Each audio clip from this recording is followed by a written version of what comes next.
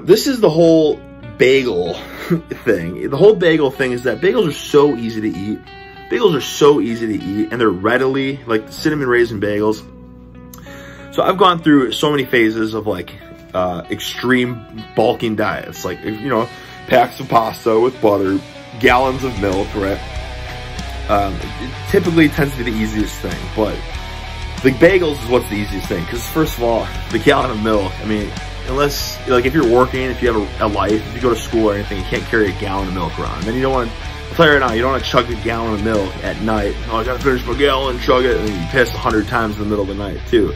So it's like, it's gotta be throughout the day. But like the bagels are easy because it's just bread. You can have it anywhere. And like cinnamon raisin bagels don't need a spread or anything like that. So you literally just munch them. Just, you know what I mean? It's like busy food. Like you can be busy and you can be eating bagels. You can be driving, you can be eating bagels. You can be talking on the phone, you can be eating bagels. You can be, you know, surfing the web, you can eat bagels. Or you can do anything and eat bagels because they're clean, they're easy, they're readily available. So like a pack of the Dave's Killer Bread bagels, cinnamon raisin bagels, I think it's like 1,300 calories. That's 5 bagels. Now 1,300 calories is peanuts, right? It's not enough. You're like, you can't bulk with that alone. But you got to think that there's 1,300 calories alone. Now if you eat 10, what is that, a baker's dozen? Baker's dozen, you got 2,600 calories. Now, you know, I don't care what size you are. Like you say you're, you know, 195 pounds at the moment. That should be pretty good for a maintenance. And then it's like, everything else you eat, because you're not just going to eat bagels throughout the day, right? You're probably going to have some veggies. You're going to have some fruits. You're going to have whatever else you want. You're going to have some real food on top of that too. Now, like, all that other food you're eating is like your typical day of whatever you eat, but you don't have to be concerned about getting a giant surplus of calories in because you already got that with easy bagel. Those are bagel bites throughout the day, you know what I mean?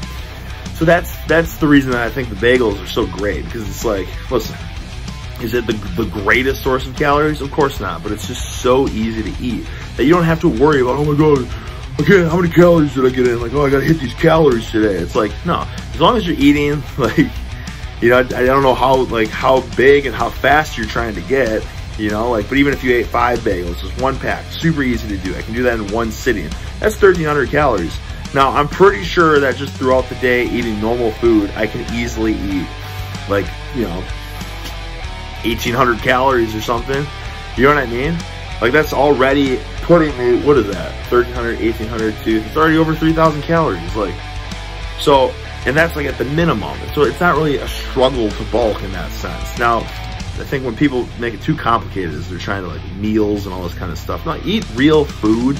Eat real food, especially like vegetables and fruits and healthy stuff, right? Eat garlic.